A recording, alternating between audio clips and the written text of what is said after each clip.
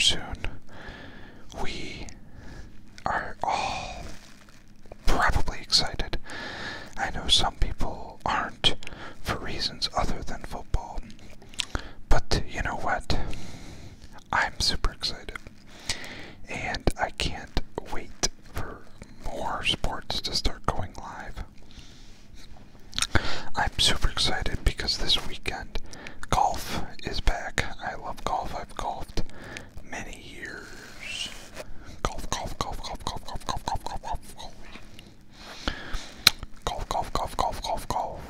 I love to golf. It's super relaxing out on the course. I also prefer to ride, which is different than many because there's two types of golfers out there. Two types of amateur golfers out there. There's the ones who try really hard to be good, and there's the ones who drink more beer than golf. Not that I'm condemning anything, but I would say that I'm more of a golfer.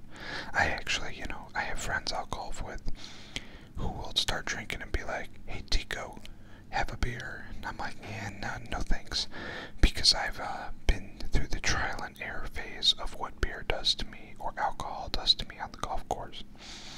It makes me so loosey-goosey that I have no idea where that ball's going. But today, off the golf topic, we've got a handful of new items here to get all tappy and patty and scratchy with today. So sit back, relax, and enjoy.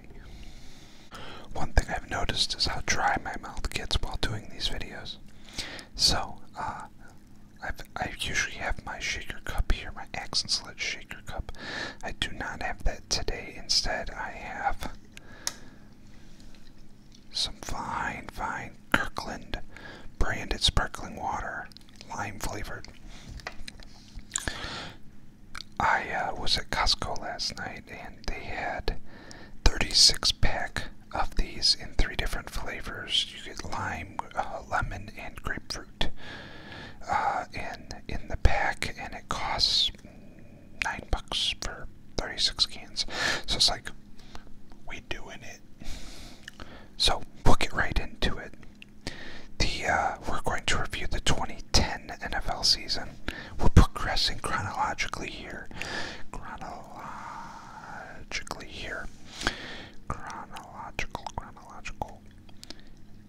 NFL.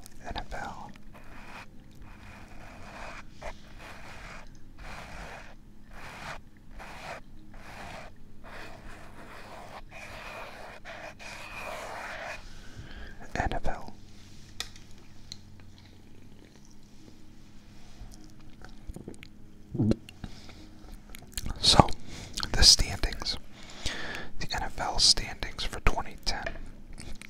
In the AFC first. AFC East was New England Patriots at 14-2. Surprise. Second were the New York Football Jets, at 11-5. Miami Dolphins were 7-9, and the Buffalo Bills. They were at 4-12. In the AFC North, you had Pittsburgh at 12-4. You had Baltimore Ravens at 12-4. You had my hometown, Cleveland Browns, at 5-11. And you had your Cincinnati Bengals at 4-12. In the AFC South, you had the Indianapolis Colts at 10-6. The Jacksonville Jaguars at 8-8. You had the Houston Texans at 6-10, and the Tennessee Fighting Titans. The Tennessee Titans at 6-10. And finally, to round out the AFC, you had the AFC Kansas City at 10-6, San Diego at 9-7, the Oakland Raiders at 8-8, and the Denver Broncos at 4-12. And we will take a break from our scheduled programming for some tapsies. Switching up our Axe and Sledge product of the video, we had been doing the farm-fed protein. Today, we have hydraulic in my favorite unicorn blood flavor. The unicorn blood is very much the rainbow sherbet flavor.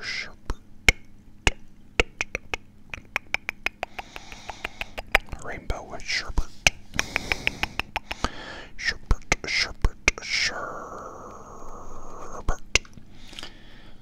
Hydraulic is the Axe and Sledge's version of the non-stim, no caffeine pre-workout.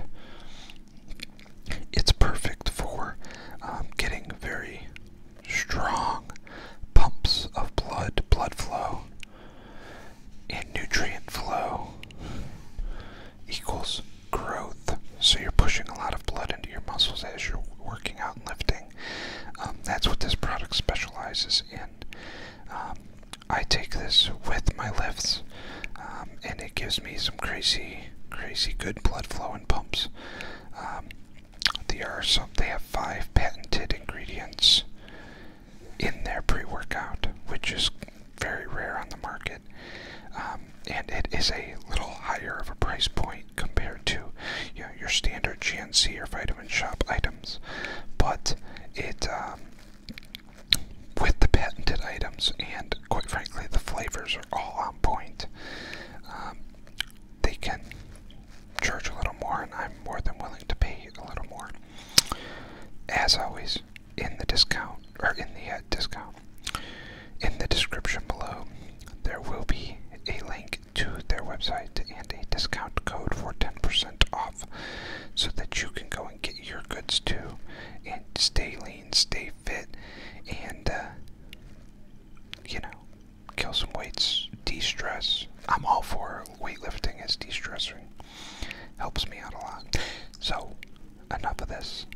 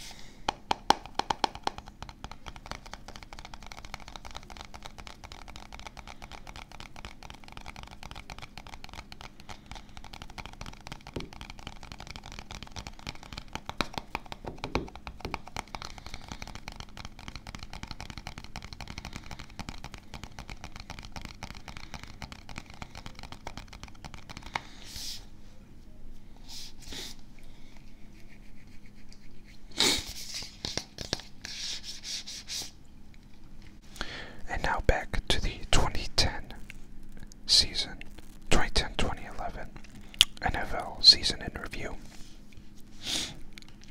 So, for the NFC, starting in the NFC East, we have the Philadelphia Eagles at 10-6, the New York Football Giants at 10-6, the Dallas Cowboys at 6-10, the Washington Redskins at 6-10. For the NFC North, You had the Chicago Bears at 11-5. You had the Green Bay Packers at 10-6. You had the Detroit Lions at 6-10, and the Minnesota Vikings at 6-10. NFC South. You had the Atlanta Falcons at 13-3. The New Orleans Saints at 11-5. The Tampa Bay Buccaneers, the new home of Tom Brady. The Tampa Bay Buccaneers at 10-6. And the Carolina Panthers at 2-14. And out west, NFC West, we had Seattle Seahawks at 7-9. The St. Louis Rams at 7-9. The San Francisco 49ers at 6-10. And the Arizona Cardinals at 5-11. That is one terrible division. At least in 2010, not now.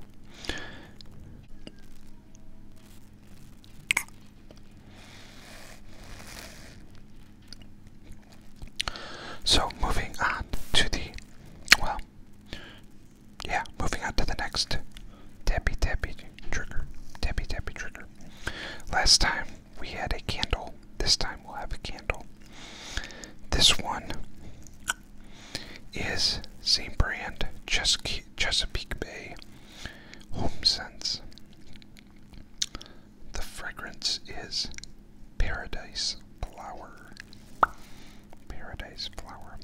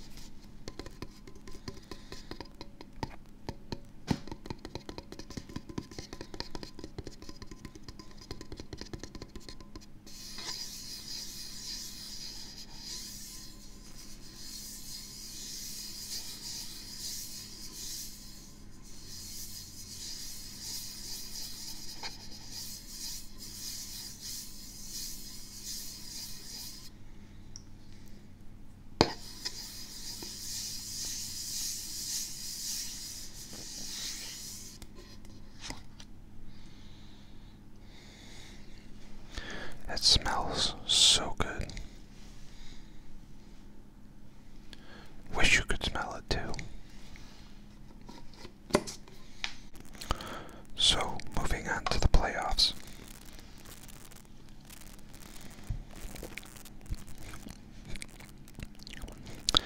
In the first NFC wildcard game, by the way, this was before all of the new rules happened. So there's, in this season, there were 2 AFC and NFC wildcard games. There were then the 2 divisional playoff games. And then there were the 2 conference championship games, and then the Super Bowl. Now it's done differently. So, this was January 8th, 2011, the New Orleans Saints so they were a wild card team, were at Seattle Seahawks, in which Seattle Seahawks won 41-36. And in the AFC, the New York Jets wildcard team were at the Indianapolis Colts, and the New York Jets won 17-16. On the 9th of January 2011, 2011. In the AFC wildcard game, the Baltimore Ravens, had a brain fart there for a second. The Baltimore Ravens, wildcard team were at the Kansas City Chiefs, and the Baltimore Ravens won 30-7. That's a bit of a blowout. And on the same January 9th, 2011, on the NFC side, you had the Green Bay Packers wildcard team at the Philadelphia Eagles, in which the Green Bay Packers won 21-16. On the 15th of January, you had the first AFC divisional playoff game. Was the Baltimore Ravens at the Pittsburgh Steelers for the third time that season, with them being in the same division, in which the Pittsburgh Steelers won 31-24. In the NFC, there was the Green Bay Packers at the Atlanta Falcons. The Falcons,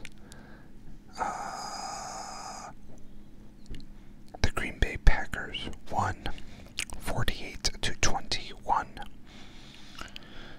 For the second NFC game on the 16th of January, there was the Seattle Seahawks at the Chicago Bears. The Bears, in which the Bears won 35-24.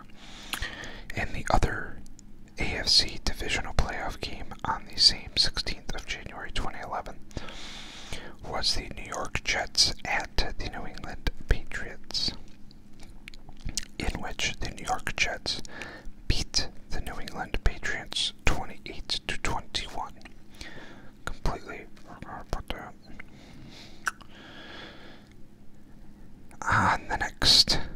On to the next game, on January 23rd, 2011, there was the NFC Championship game and the AFC Championship game. The NFC game was between the Green Bay Packers at the Chicago Bears, in which the Green Bay Packers won 21-14. And on the AFC side, it was the New York Jets at the Pittsburgh Steelers, in which the Pittsburgh Steelers won 24-19. Setting up a Super Bowl matchup between Aaron Rodgers and Big Ben Roethlisberger on the 6th of February. But before we get to that fun game, let's do another trigger.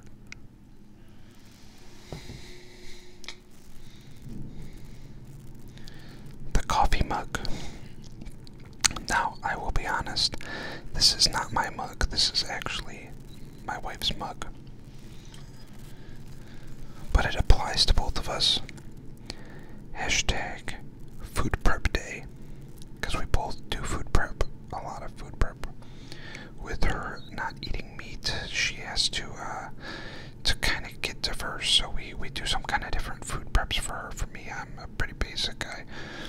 Ground turkey, chicken, with sweet potato, rice, broccoli, asparagus. Pretty simple.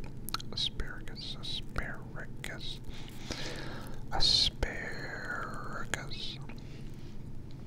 So, let's have some fun here.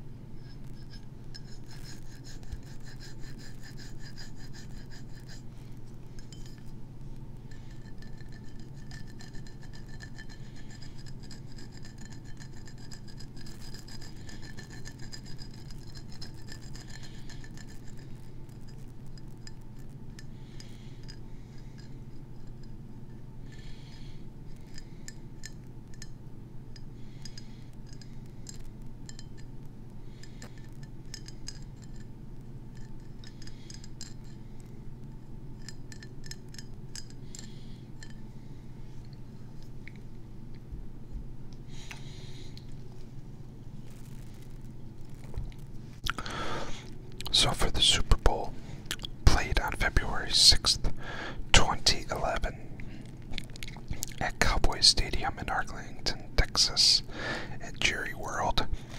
Attendance of 103,219 people. Green Bay got off to a quick lead in the first quarter with 2 touchdowns in the first 3 to 5 minutes. One a touchdown pass from Aaron Rodgers, one a pick 6 from Nick Collins. In the second quarter, Pittsburgh got on the board with a field goal by Sean Sweezum.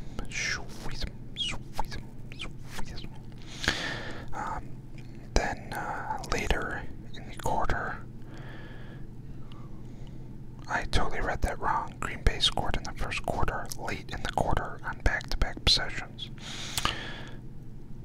Anyways, Green Bay gets on the board again with another Aaron Rodgers touchdown pass. So they are up 21-3 midway through the second quarter.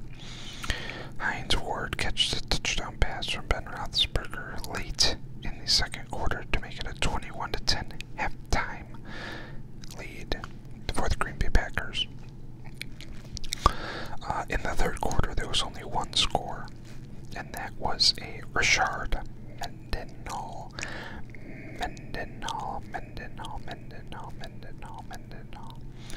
Rashard Mendenhall 8-yard touchdown run with a Sean Sweezum kick to make it 28-17.